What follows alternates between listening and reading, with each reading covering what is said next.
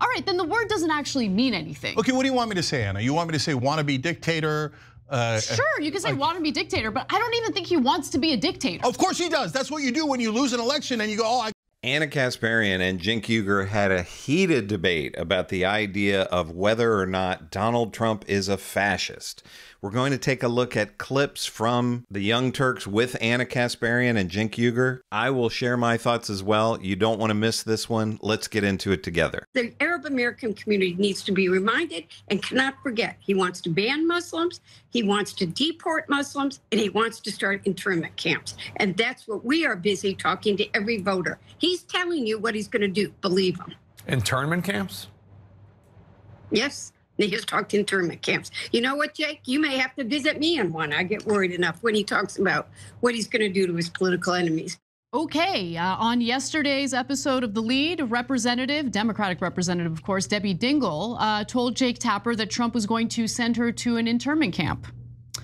But unfortunately, she's far from the only pundit and lawmaker who's panicked about the possibility of being thrown in prison or an internment camp should Donald Trump get elected for a second term.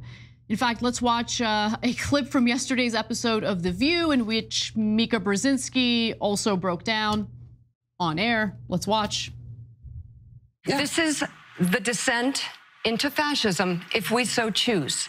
Normalizing January 6th, it's a day of love. It's a day of love. I'll say it again and again and again. Normalizing enemy from within. I'll say it again and again. I'll say it again and again until you get tired of it, until it's not so funny anymore, or you think he doesn't mean it until you realize he does mean it and it's too late.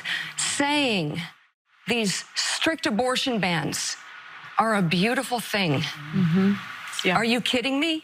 We got to wake up. And here's the good news, because I come with such dire warnings, and I mean them from the bottom of my heart as a daughter of refugees who came here escaping war, came here for America to be a part of a democracy, to be a part of building something beautiful where they could be free. I'm telling you, the good news is that I believe women will be the beacon in this election. Am I losing my mind in feeling that this hyperbolic rhetoric is not helpful? Yeah, well, 50-50 in my opinion. So when Debbie Dingell says he's going to start internment camps, he never said that. That is not helpful. On that, you're 100% right. Because once she says something that he didn't say, then not only the right wing, but independents will discount every other thing you've said. Not just every other thing you've said, but every other thing that anyone on the left has said. He never said internment camps. Don't say that. Now, on the other hand, Republicans, you keep denying something he 100% did say. He said, I want a total and complete shutdown on Muslims entering the country. That was back when he was running in 2016. Everybody keeps, you know why they pretend that he didn't say that? Because that sounds uncomfortable, because it's obviously bigoted. Okay, he did say that. Donald Trump says a lot of dumb crap, okay? A lot of hateful crap, a lot of dumb crap, a lot of undemocratic crap. But like, let's just finish the rest of the story, right? Because he said that about the Muslim ban. He tried to implement the Muslim ban. And then what happened, Cenk? What happened after that? We fought back, right? And people went to the airports, good Americans. No, that didn't matter at all, okay? That action, I know it makes us feel real good about ourselves. I'm not trying to discount it, but we have a system in place, okay? We have a judicial system. It went through the courts, it was challenged in the courts, and it was struck down. Here's the problem to me with what Ana Kasparian is saying. She is trying to act like these are just words from Donald Trump. If Donald Trump had said he wanted to do a Muslim ban and then took no action on that, then I think I would have some agreement with Ana Kasparian. But he tried to do the Muslim ban and the courts overturned it. Okay, here's the thing. What if he says he's going to do something, he then implements it and the courts back him up? We don't know with this Supreme Court what they're going to do. Sometimes they rule the correct way, other times they don't. I mean, look at what happened with Roe v. Wade. So Ana Kasparian is wrong here, in my opinion, that this is dangerous to just think, oh, these are just words, and if Donald Trump does something terrible, the courts will rule the right way. I mean, has she seen these courts? And I know she has. So this is dangerous here, in my opinion, and I believe that Ana Kasparian is way off. Yeah, I got you, Anna, but I'm not going to take a chance on a guy who says, I'd like to ban you and your family because you guys are so dirty and inferior to us, and I think you're violent savages, so I'm going to ban you. I'm not going to take a chance on that guy, number one. Number two, he actually tried it. He had to be stopped before he did his fascist idea. Okay, number three, people saw all that and were like, yay, I love Trump, let's ban Muslims, yay. Be honest, okay? So we want to take another shot. And number three or four, whatever I'm on, he has his own dumbass judges now littering the country. So one of them threw out a perfectly good criminal case against him. A very, very important criminal case against them. So maybe we run into a judge who goes, yeah, I think that Muslims are dirty, violent savages. I'm just as bigoted and racist as Donald Trump. I do let it stand. I mean, Trump is saying, let's deport anyone who criticizes and protests Israel on a college campus. Not just arrest, he says arrest them and deport them. No, I know he says that. Okay, so is he going to try to do that? Of course he's going to try to do that. How would that process work, considering the majority of these individuals are American citizens? So where exactly were he? Okay, so first of all the non-Americans are screwed. You came here, you paid a lot of money to go to, wherever you're going, Syracuse, Penn State, wherever you're going, right?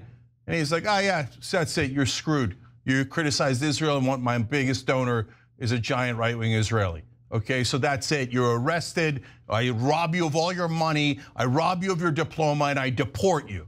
I'm not going to elect a monster like that.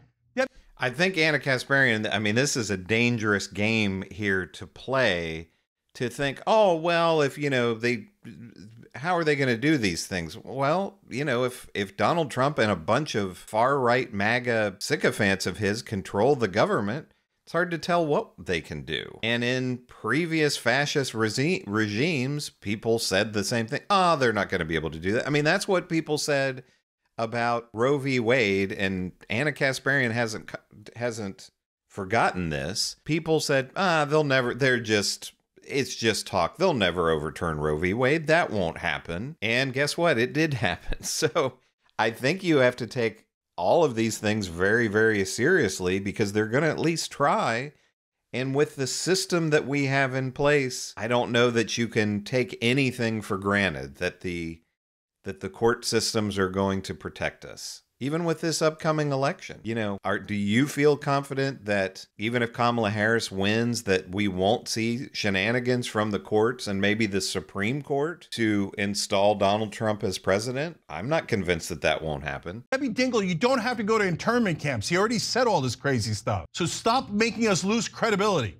On the other hand, right-wingers, if you're making excuses for how anti-Muslim he is, he uses the word Palestinian as an insult. He doesn't care about Muslim lives one bit. Donald Trump is deeply racist and he says deeply racist things, okay? I want to make a distinction between Donald Trump, the person who says and does racist things, and the notion of a fascist. Because look, if we're just going to use fascist toward anyone we dislike, all right, then the word doesn't actually mean anything. Okay, what do you want me to say, Anna? You want me to say wannabe dictator?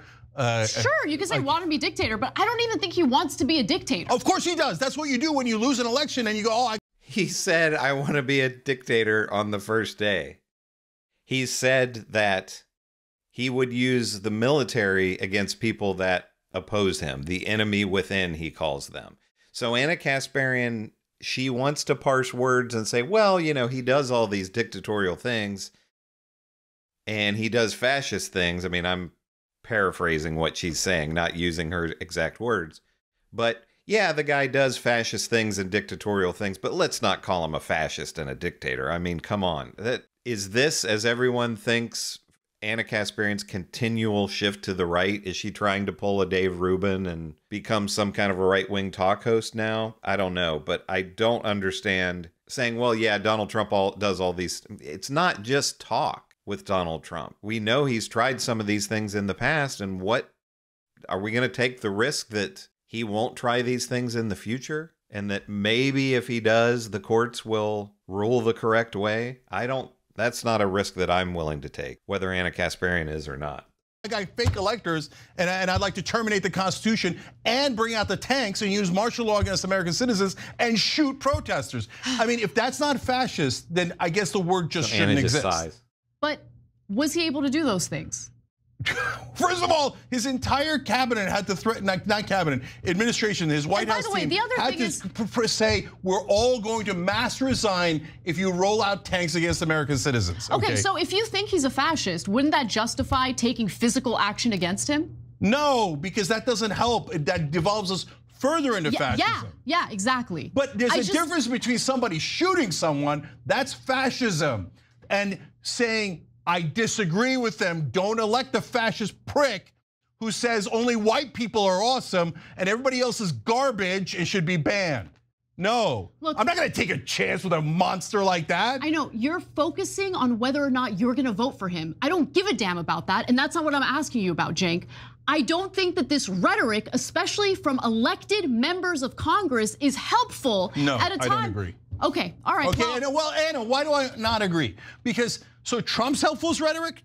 No, his rhetoric is awful. Okay, if you don't want to be called fascist, stop saying fascist things. It's not that hard. Okay. Not that hard. Oh, here, let me have dinner with Nick Fuentes, who's a Nazi, Kanye, who's a Nazi, and let me say there's good people on the Nazi side. Oh, it could be pro-Confederate guys. Might be guys who are pro-slavery who are good guys. Let me do all of these things. Let me say that immigrants are poisoning the blood of our nation, a Nazi term that is only used in the past by Nazis, and then say I'm going to ban Muslims, I'm going to do this and this and this to all the other ethnic groups, and then go, oh, I can't believe you called me a fascist. No, he is a fascist. I'm very happy to call him a fascist. I agree with Cenk Uygur. This seems pretty simple. I don't really know why Ana Kasparian, it's the old line, if it walks like a duck and it talks like a duck. I don't understand why Ana Kasparian wants to say, well, yeah, he does all these, he says all these terrible things, but don't call him a fascist. That's going too far. Cenk Uygur's right. He wants to do fascist things. He's tried to do fascist things in the past and dictatorial things, like overturning an election. He's still talking about it. He's never stopped talking about it. He wants to pardon the people that went to prison for trying to overturn an election. He tried to do a Muslim ban. He's talking about all the people that he's going to kick out of the country when he takes over, 25 million people, which there aren't that many illegals in the United States. So who would these remaining people be that they would remove from the country? They would have to be U.S. citizens or people who are here legally. And as Cenk Uygur's saying, they want to remove protesters from the country, actual citizens protesting their right to do, they have the right to do that. They want to remove them from the country. I don't know what other term you would use than dictator and fascist, but Ana Kasparian feels that that's a bridge too far. I agree with Cenk Uygur here. I don't know what you think. Do you agree with Ana Kasparian? Do you agree with Cenk Uygur? And do you think we're going to see a real rift between the two?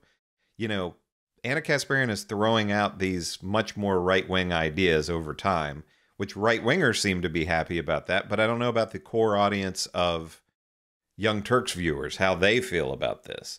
Let me know in the comments what you think about the discussion here, heated discussion, I would say, between Cenk Uygur and Ana Kasparian on the Young Turks. Also, give me a like and subscribe. I'm closing in on 40,000 subscribers. I want to keep growing, 50,000, 100,000 and beyond, so I can bring out more content like this. So if you haven't subscribed yet, please do so. This is Chris on Culture, and I will see you in the next video.